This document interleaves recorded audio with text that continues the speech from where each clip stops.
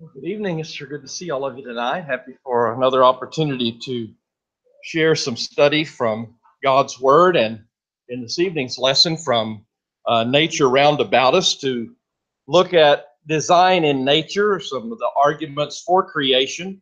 Unfortunately, our children are oftentimes locked in schools and go to universities where you're only able to hear one side of the evidence in the debate about creation or evolution. And we have, of course, television shows that fill the airways with arguments by those that have an atheistic uh, attitude towards the world around us and believe in, a naturalistic explanation for everything in the world around us. But there's much evidence everywhere about us, more than can fill any book, with much more than a library of books, in just about every part of nature and all living things, to show the creative design and power of God and the great intelligence behind all the things that we see. There are a lot of fascinating things in the world of creation that surround us. And cheetahs can run 70 miles per hour. I can remember when I used to ride my bike a whole lot for exercise. I mean, going 30, 35, you're moving it big time. But 70 miles an hour, a cat that can run that fast. Insects that sleep 17 years in the earth and then come out. Amazing creatures. Uh, there's seals that hold their breath for 45 minutes and dive 1,500 feet deep in order to get their food. Octopuses that shoot ink. They can eat their arms and grow new ones. You got archerfish, shoots water 15 feet to down a bug that's flying overhead. Peregrine hawks that swoop at 150 miles per hour. Ecological relationships between organisms and their environment that are perfectly fit one another, and certainly show all kinds of evidence that they were designed to be just that way. They all point to intelligent design and forethought and planning of our great creator, of course, that made all of us, and that created mankind and worked and created the spirits that are in us, and that one day we're going to give account to. This teleological argument for God is one that's based on purpose and design. We can see it in the heavens above as we look at, the perfect place that the earth is located and all the perfect things about the solar system and the universe itself to produce life here on earth or to support it. Well, the same thing is true in all of biology around us. George Gallup says, take the human body alone, the chance that all the functions of the individual could just happen is a statistical monstrosity. And really, you can take every individual organ in the body, every human cell, and make the same kind of arguments that they just couldn't accidentally happen. They're way too complex, and everything has a certain irreducible complexity about it that shows that all of the parts were designed and shaped by God. One that is often used in the Origin of the Species that Darwin mentioned that as a great problem for evolutionists is the eye. And we know so much more about the eye than when he wrote his book that started off this whole thing about evolution. You think about the human eye and the complexity of it, and you can't even begin to draw it all on these charts about how complex the eye is. It has auto aiming, focusing, aperture, adjustment. Just amazing the things that the eye can do in comparison to cameras that you try to buy. We're able to, function in almost complete darkness. If you stay out at night for a certain period of time, you can see almost as good as an owl can see. And then you can step out in the bright sunlight and deal with that as well and be able to see. We can focus on a tiny hair, make 100,000 separate motions with our eyes. And everybody has two of these wonderful things that's in our head.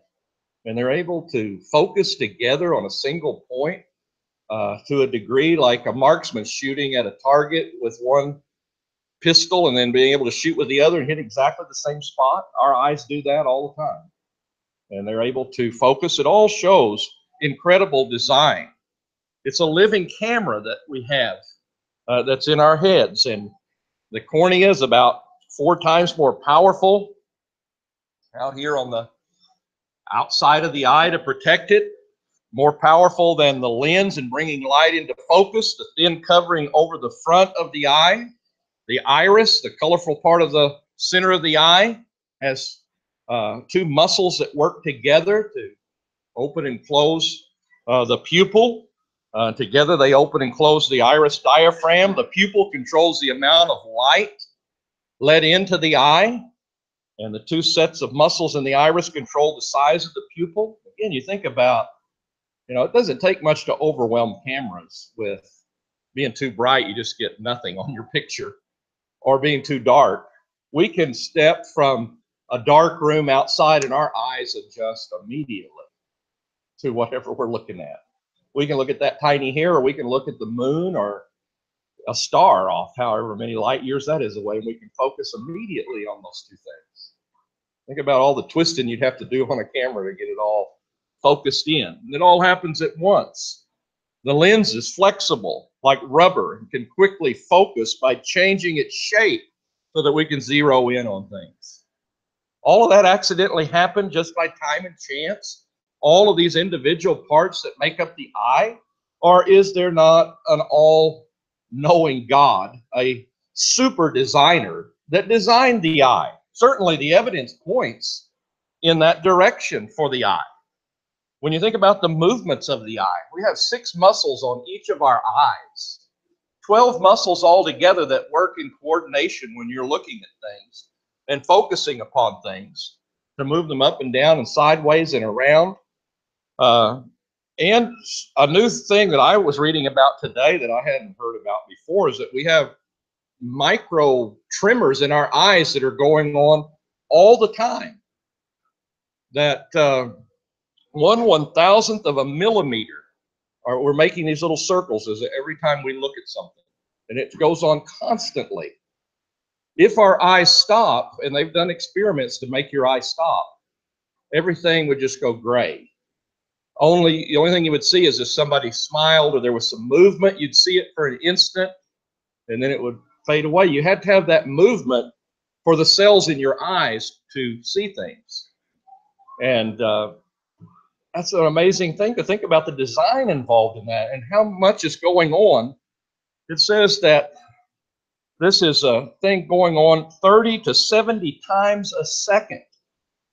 You see a chart like this with all these little lines, and you stare at that, and you'll see that your eyes are doing this. Those lines won't stay still because your eyes are circling like this constantly in order to get the focus and to be able to get the light and be able to see. What kind of computer, did God build into us to control all of that so that we got this perfect vision wherever we look? The Almighty God and all-wise God, it's in every part of our body these things are seen. Constant maintenance is carried on in the eye. We have these glands above our eye to bring out the tears, to cover our eyes with that film of water because our eyes aren't perfectly smooth for us to look through. So we have that constant moisture that's there that smooths it out. Then the puncta, I guess is how you say that word, for the tear duct that's in the corner of your eye to drain the water out constantly into your nose, and is constantly working so that your eyes are kept clean all the time. Then when you go to sleep at night, there's still the process going on to take care of this perfect cameras that you've got so that you can see. They function as a whole. If one of these parts didn't work right, none of it would work, right? So you can't evolve just, the explanation Darwin would give, well, you evolve this one little part and this other little part, and then eventually they've all got to work together at the same time or it's useless. You're blind. You can't see without all the parts working. So it shows there's design involved in these things. To complicate it even more for evolutionists, There's parallel evolution in the sense that there are different kind of eyes and different kind of creatures that God has made in His wisdom and in His desire for, variety that He has and beauty. He makes it in different ways. Squid and vertebrae and anthropods, they have different kinds of eyes that function in different ways. In Psalms 94 and verse 9, he who planted the ear, does he not hear? He who formed the eye, does he not see? Certainly he does see. This great wise God that created all these things and left his fingerprints everywhere around us, in us and without. Where did the eye come from in the first place? Evolutionists have no explanation for that. They try to line up things like it started off this way and then it gradually became that. We could put up a tractor and a car and an airplane and we can line them all up. That doesn't mean they evolved from each other, does it? No, where did it come from in the first place?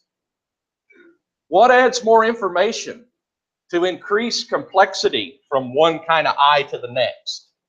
We've seen mutation takes away information. So where do you get to add more and more information in to end up with the kind of eyes we have? There's not an explanation for that, except creation. God designed it that way from the beginning. Macroevolution requires the addition of new information, and we don't have a source for that new information that has been found.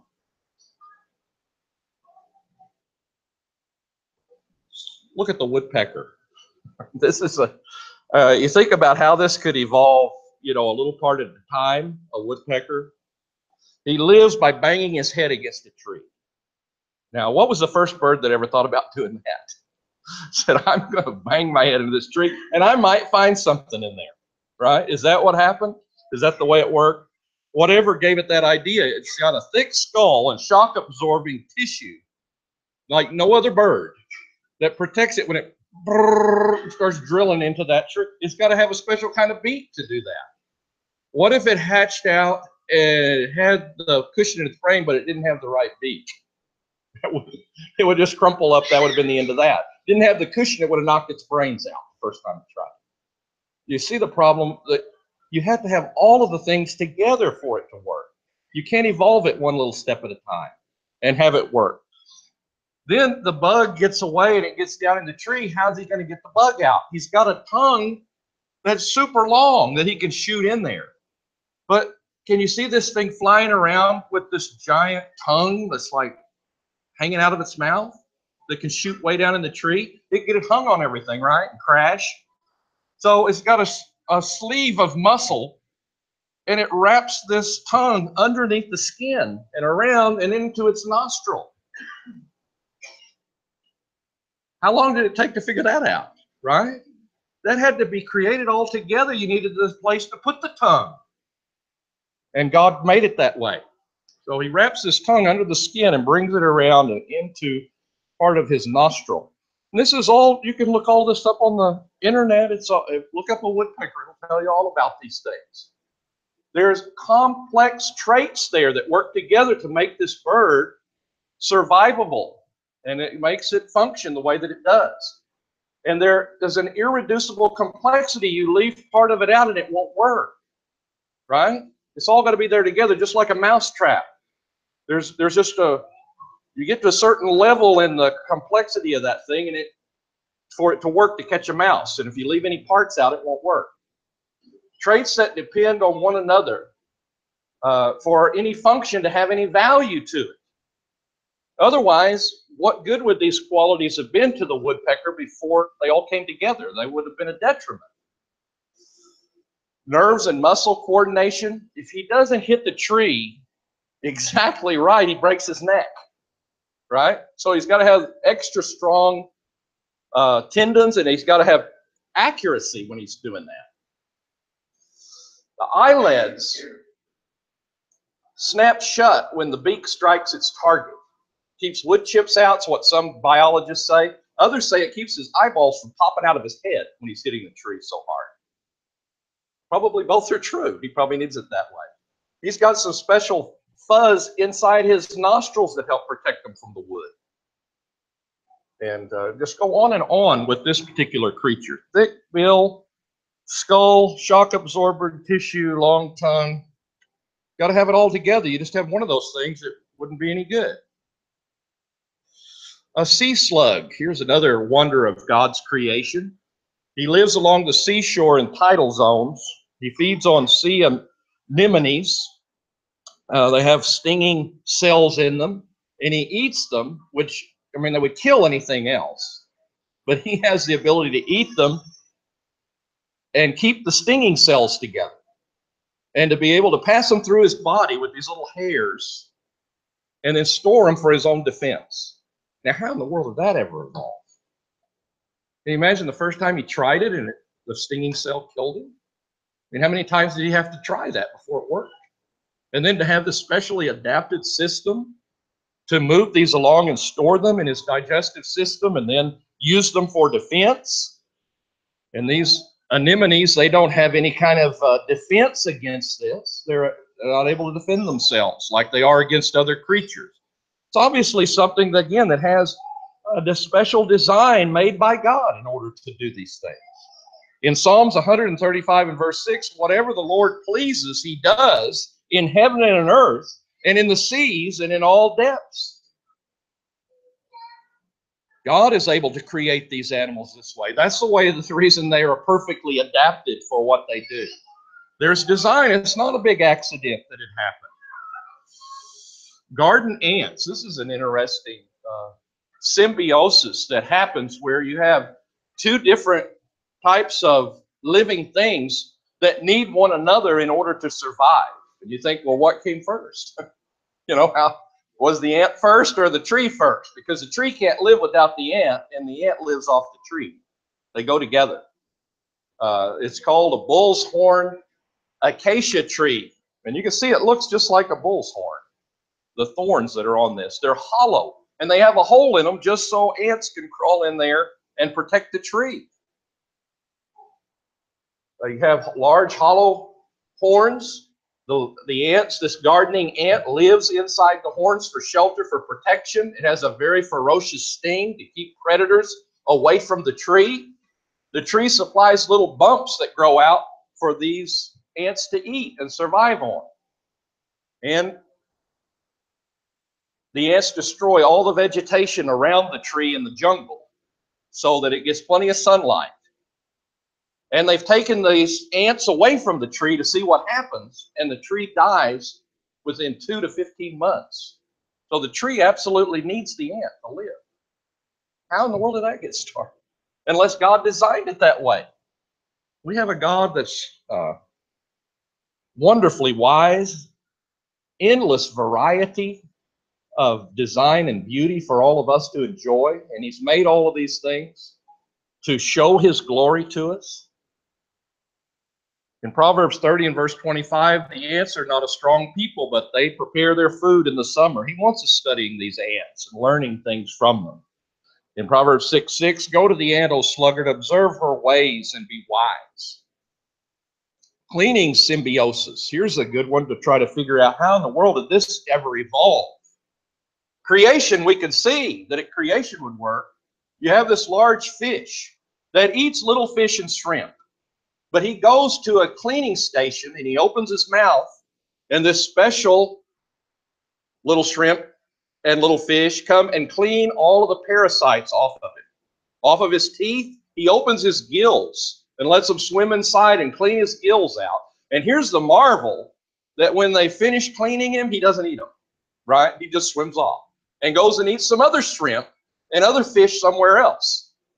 But he has this symbiosis with them. They know he's not going to eat them. Can you see the problem for the first shrimp that tried to be the cleaner? He's like, swims in, and I'm going to clean your fish. That's the end of that whole symbiosis, right? The first time he doesn't get out, I mean, who's going to do that again? But it's been set up. They've been programmed by God to do these particular functions. They obviously work together. It's not just limited to fish. The Miles Plouffer, I think is how you pronounce that word, Cleans the teeth of the crocodile. How does that? Well, I mean, I'm not going to stick my hand in there, right? I mean, I've seen that on video where somebody's, doing one of the animal shows and they clomps down on their, anything touches that alligator on the inside of his mouth, he bites it. But this particular bird cleans all of the stuff in his teeth, cleans between his teeth, and he won't eat it. Who was the first bird to crawl in there and try that, right? And you had to evolve it at the same time, right? If it evolved, that you'd have to get the bird evolved to thinking that's a good idea to be useful. And you'd have to have the alligator, you'd have to evolve at the same time not to eat you, right? They'd have to do it together. What are the odds of that happening? Psalms 36 and verse 6 says, your righteousness is like the mountains of God. Your judgments are like a great deep. O Lord, you preserve man and beast. Yeah, God works out where all of these things are able to survive. And there is this great complex web in biology that keeps this whole system working, with one animal living off another, working together with another, so that it all works together in God's wisdom. Here's one of my favorite, the beetle warfare, or the bombardier beetle. How about this for evolving? He is able to blast out this liquid when a frog is coming to try to eat him. He shoots this liquid at the frog. It's 212 degrees Fahrenheit, so it's temperature of boiling water that comes out. It's a chemical reaction. It comes out of two pipes that mix two chemicals together and make this explosion. The reason it's called the bombardier beetle. It mixes dangerous chemicals together. Hydrogen and hydrogen peroxide are mixed together. It adds an inhibitor while it's inside its body so that it doesn't blow up, it become unstable. But at the nozzle where it adds the two together, it has another chemical that strips the inhibitor off and makes it blow up. Can you imagine you just evolved that a little bit at a time, like this little cartoon down here? Like, boom, didn't get it mixed right? Well, that's no way to evolve. We got to try it again, until we get the mixture right. Is that what happened? That doesn't make any sense. How did it ever get started a little bit at a time? You have to have the whole system evolve for it to work. See the scientific drawing from a science book? You got one tube here, one tube there. Then they mix together down here in the nozzle. That looks like design to me. That looks like somebody worked that all out, just like we mix different gases and things together in order to cause a reaction in a bomb or whatever we're trying to use. You couldn't do that piecemeal. That shows evidence of design. In Genesis 1:25, God made the beasts of the earth after their kind, and the cattle after their kind, and everything that creeps on the earth after its kind. And God saw that it was good. He made it good. He made it where it works and shows his glory. There's another beetle, a water beetle. And of course, they use the surface tension of water in order to be able to run across the water. And it's a strange quality that water has. Reading about that this week, and I was watching up in the space station, there was somebody sent an experiment up to the astronauts, and he took a wet paper towel and started, wringing it out in space where there's no gravity, and the water just goes up over his hand, and the surface tension, he's just got like a gel over his hands because of the surface tension of the water. It doesn't just float out or anything. It all holds together. Well, this bug knows how to use that. He can hunt on the water, but if something gets after him, he can shoot out this detergent that causes whatever's chasing him to sink and break the surface tension. How did he ever come up with that? Must have been designed by God as a defense for that particular beetle, that he's able to do that. Our Lord, how many are your works? The psalmist says, in wisdom you have made them all. The earth is full of your possessions. In Psalm 119 and verse 73, your hands made me and fashioned me. Give me understanding that I may learn your commandments. We need to learn that there is an almighty God that created all things and that put all of this wisdom and this design into animals. What about migratory instincts? You know, all of us, we've got our GPS and maps, and we still get lost, right? I mean, trying to go, I do. We still, end up in the wrong place sometimes. Well, what if you're a little bird brain? How are you going to navigate all over the world? Unless somebody programmed it into you how to do it. Some of these birds know how to migrate, and their parents aren't even around. They do it on their own. First time they're able to get where they're going. Somebody put that in their head, don't you think? The lesser white-throated warbler. He summers in Germany. He's got his area up here and flies all the way down into Africa. The adults leave Africa several weeks before the young, and they're still able to navigate their way to Africa.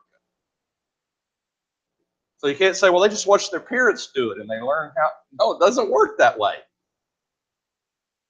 They have within their brains the inherent knowledge of how to tell latitude, longitude, and direction by the stars, plus a calendar, a clock, and all necessary navigational data. I can't do that. I don't know how to do that, but the bird knows how to do it. Who taught that bird?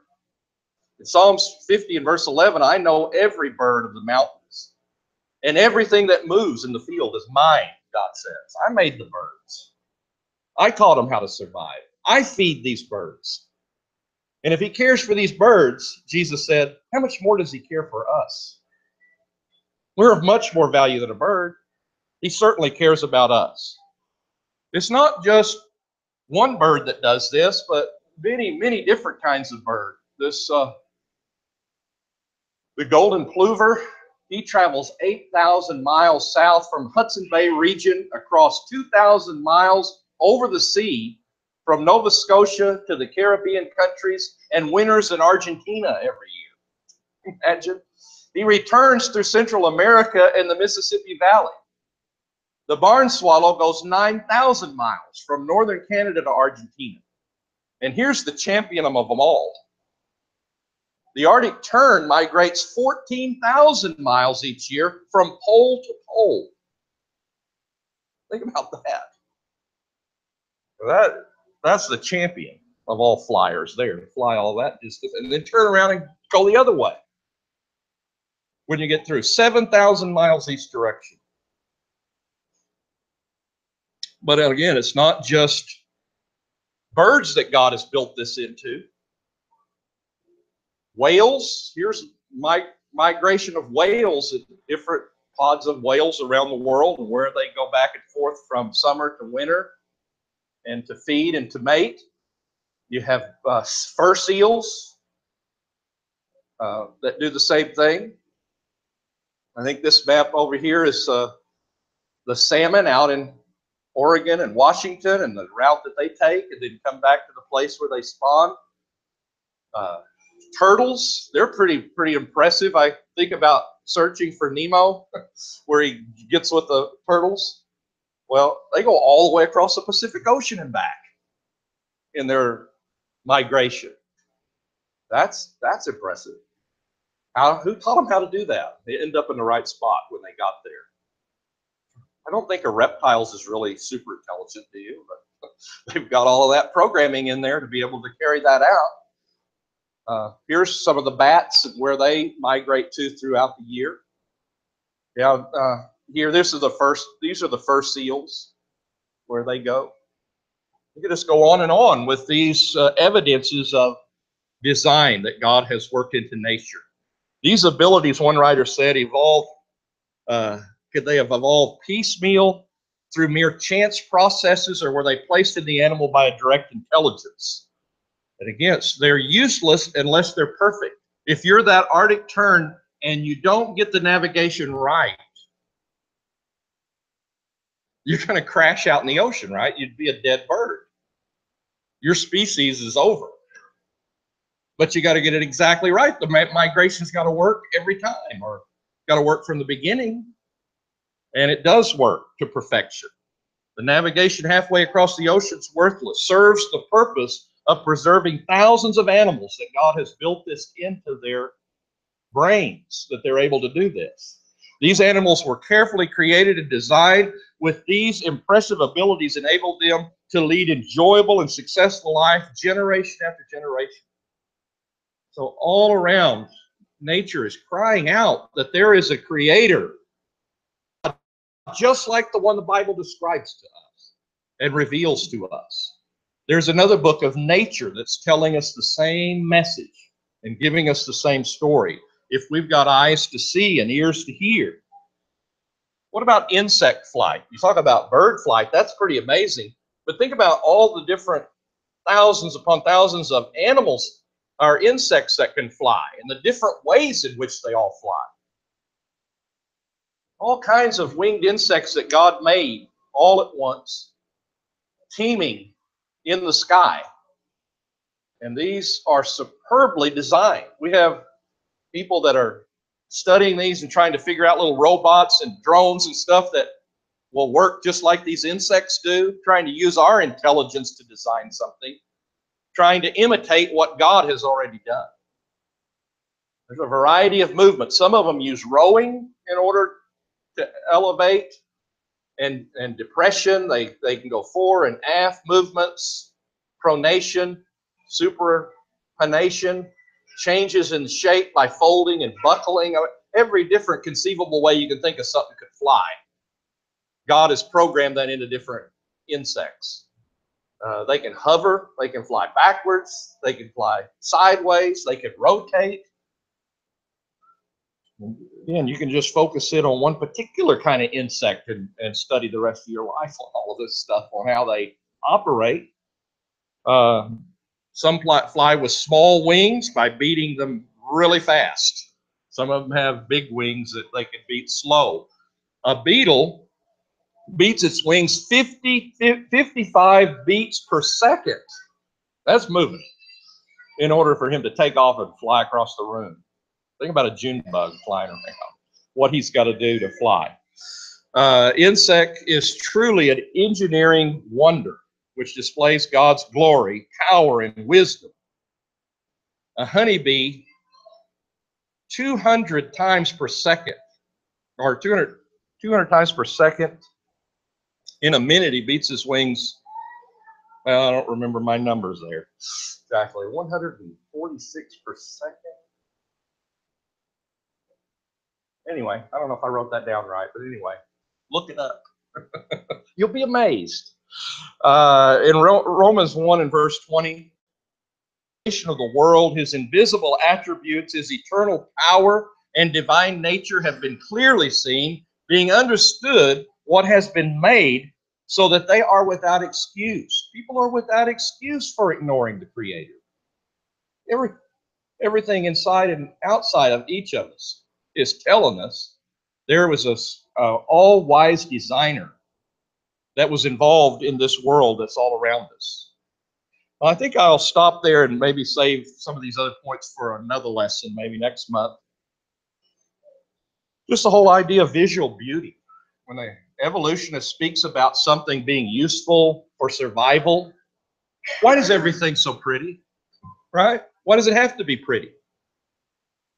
We know God's beautiful and he makes things beautiful and he makes us so we can appreciate beauty. But what's its evolutionary purpose? To be beautiful. Some things you can't even see unless you go down to the bottom of the ocean. You wouldn't see those beautiful things. Unless you bring them up to where there's sunlight, you can appreciate them. So why? Must be God wanted them that way. That's the reason they're that way. Anyway, we'll look at some of those things, Lord willing, in another lesson. This time we want to extend the Lord's invitation to those that are present this evening. Our great God wants a relationship with all of us that's good and right and that lasts for all eternity. And he's given us his word to reveal his love for us. The greatest example of his love is that he sent his only begotten Son into the world to explain himself to us and to be a sacrifice and atonement for our sins, to provide us a way to remove our sins and be in a right relationship with him, be able to live with him in eternity.